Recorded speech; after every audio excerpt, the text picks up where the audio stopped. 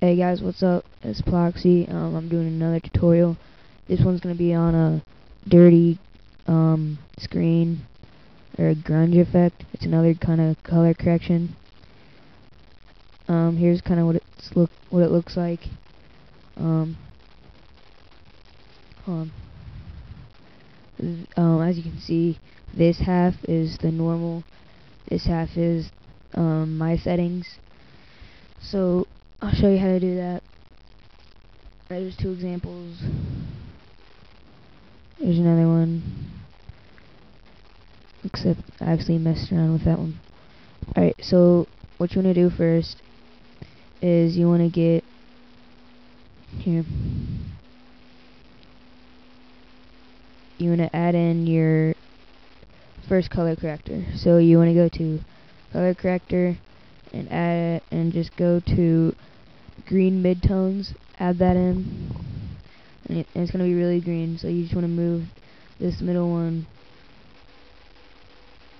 right, just so it doesn't look too green, but it has a little hint of green in it.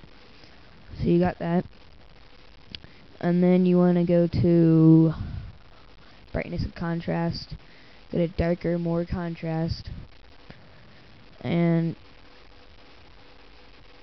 you can have it about that bright, darker, or you can have it, I don't know, just anything you want. It can be lighter or darker. I'll just have it at negative 0.07. I'll have it at that, and then just leave the contrast in contrast center. And then you want to go back to color corrector and add on computer RGB to studio RGB, and you want to go to low and move it up this direction. It's just a little, makes it browner, I guess. So you've got that, and that's what it will turn out to be. And here's just another example. I'll do it again on this, except I already have presets, but that's just how you make them. Here, I just put on my presets. If you guys didn't know already, to make your preset, here, I'll do it. You just go to pick whatever you want.